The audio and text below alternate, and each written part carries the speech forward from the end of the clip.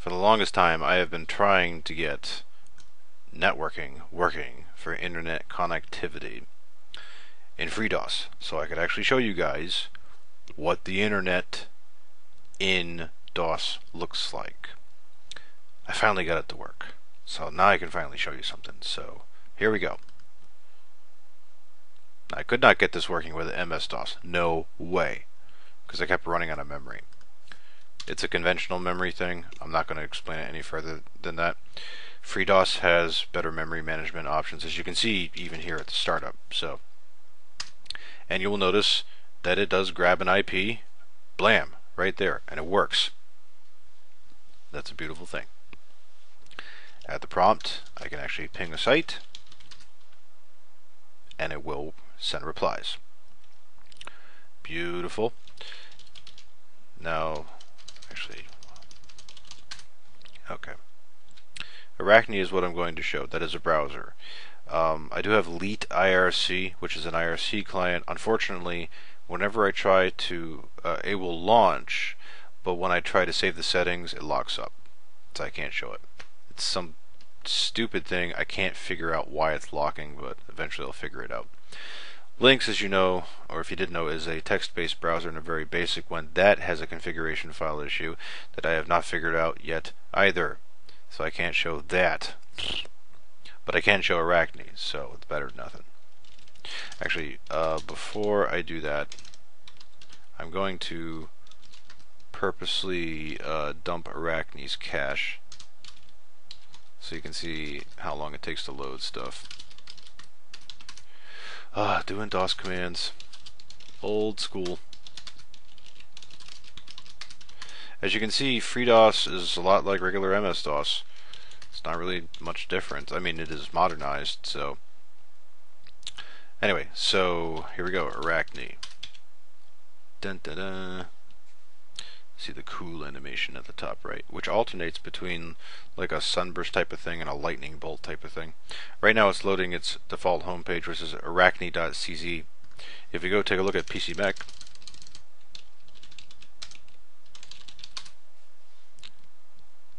and loading. Even at its fastest, it's still slow because this is the DOS environment. Okay, done. And we'll load an article.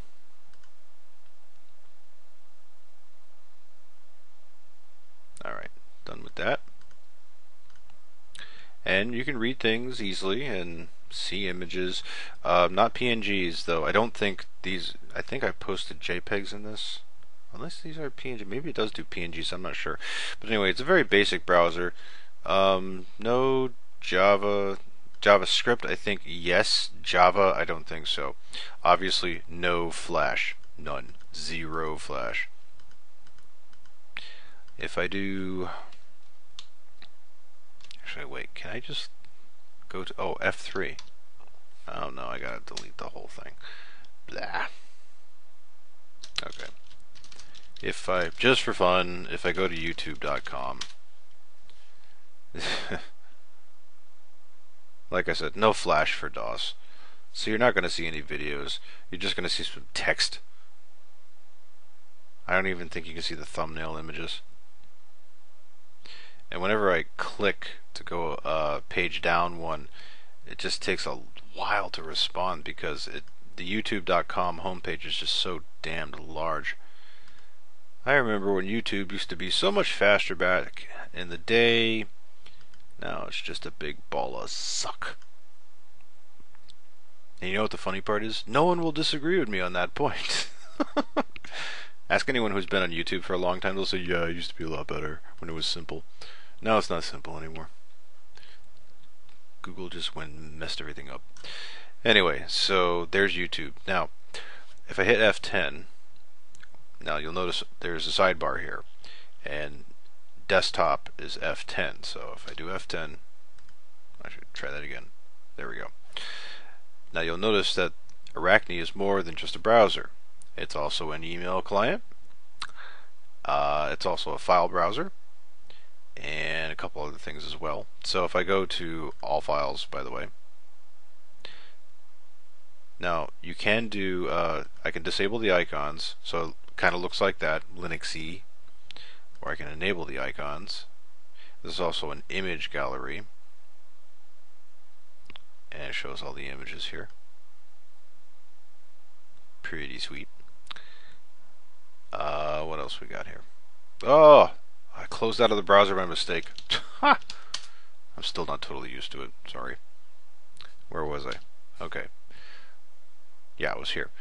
Then there's text files, and I'm not exactly sure. I think this just browses text files. I think that's it. So if I read this one, it will read the text file.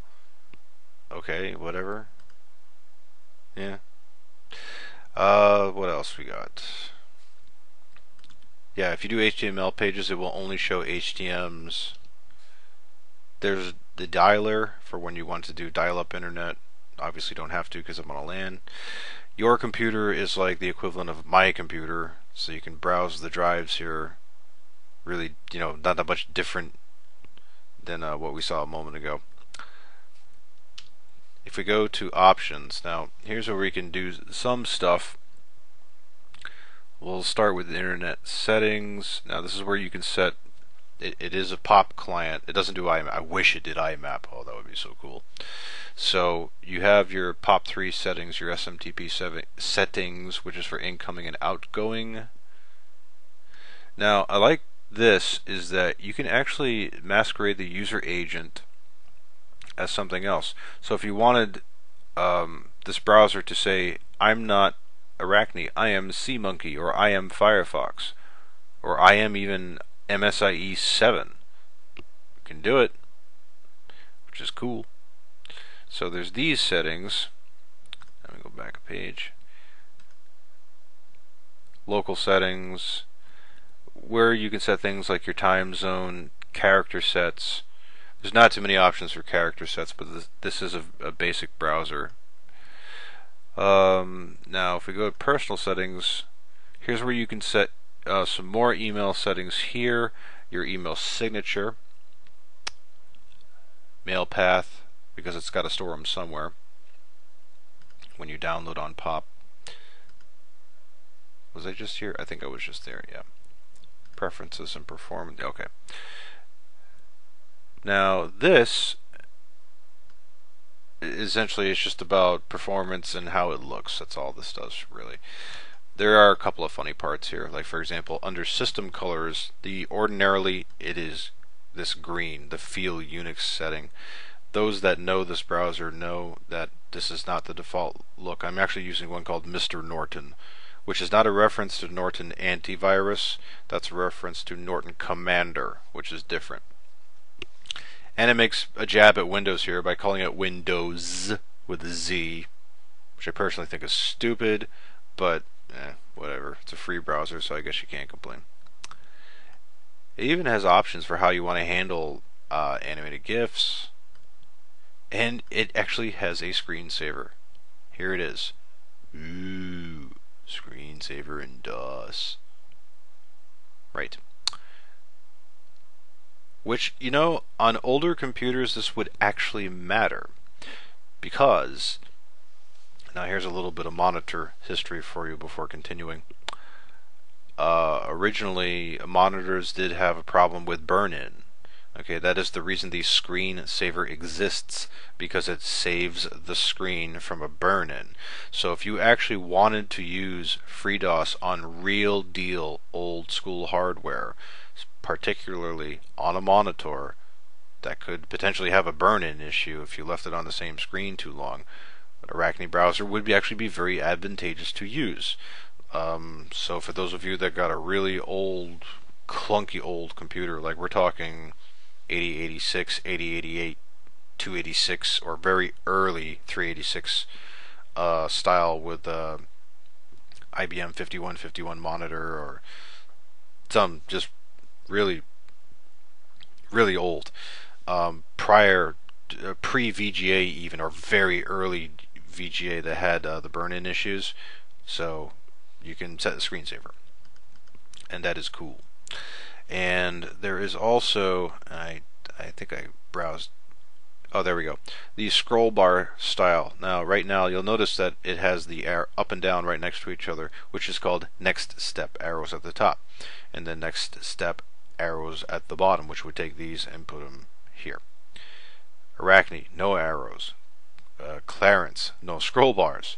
MS Windows, like if I did this one, which would probably be the one most of you would be familiar with, I think it puts an arrow up here and a down arrow down here. So if I hit OK Save and I use new settings, yeah, it does. Now see, the arrow is here and this arrow is here, which for most of you would be normal. Now if I go to an email, and here's how email looks. So if I go your email, I think I already sent a test message to myself. Yeah, I did. Well, let me go back to email and do get new mail, see if I got any new mail.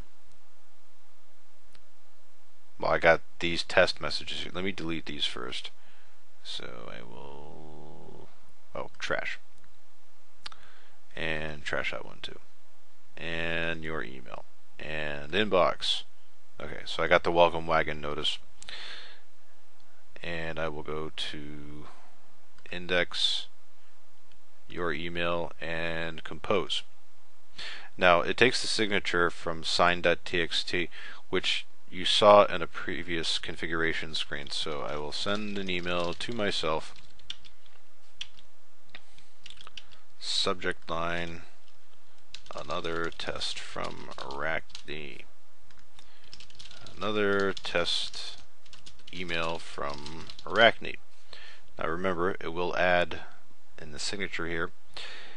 You can set the encoding. You can actually add attachments if you want to, and I think this will actually understand long file names, which is really awesome. Remember that option a while back? Well, I don't know if I pointed it out, but you actually have Windows 95 long file name options, so you're not stuck with what's called 8+3, meaning 8-character file name, 3-character extension, which is either called 8+3 or 8.3. And the only other option you can really do here, you could save it to the outbox, which I believe means save as draft. Or you can do an external editor, which will shell it to, I don't know which editor, but you know what, I don't care, because I'm just going to send the mail just to show you. So send. And to the best of my knowledge, this does not do SSL email. So for those of you using Hotmail or Gmail, I don't think it would work. If you do have, or maybe it will. I didn't see it in the setting, but maybe it has it. I'm not sure. But anyway, get new mail. Okay, and there it is, another test. If I read it, there it is. It's crazy to see email look this way. And when you hit reply, you have the option to quote or not. So if I hit reply, oh, I ran into an error. Oh my god. Let's try that again. Ah. Well, that sucks. Well, let me try it without quoting. See if that works. Ugh. That's a pity. Can I forward it? No. Oh, that blows. Well, what? I'm surprised they got so much. I'm surprised they got this far, to be honest with you. Well, anyway, there is Arachne in a nutshell. So now I have finally posted a retro video that shows the internet. Go back to the home page here. And back to, if I can type it, there you go, back to PC Mac. So there you go, you have seen the internet in DOS, in FreeDOS, in virtual, VMware specifically, but it would look no different if you were on the real hardware. And if you do happen to attempt this on the real hardware, I would say please post a video. It would be true that if you actually did do web browsing on real vintage hardware, I would consider that to be a colossal waste of time. But then again, you would score so many geek points, it wouldn't even be funny. That's bragging rights right there, saying, I surfed the internet in DOS, bucko. Haha. Or maybe people would just say, wow, why did you do that? Anyway, that's it. Take it easy.